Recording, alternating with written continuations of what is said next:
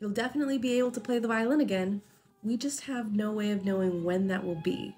That's what my physical therapist told me at my first appointment in January 2018. I was almost done with my performance degree, and I'd already made a lot of progress in transforming my technique into something more sustainable, and I even learned how to play without a shoulder rest. But old, untreated symptoms had caught up to me, and that day I was diagnosed with a lot.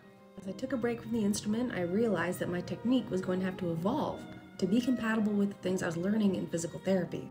Along with that, I realized I needed shoulder support that could adapt to what my shoulder needed, kind of like a sponge, but something more stable and secure. Later that year, I started working on prototypes for what would eventually become the Violin Spalder. A small leather cushion that ties under the chin rest hardware, makes minimal contact with the backplate, and they're on sale this week.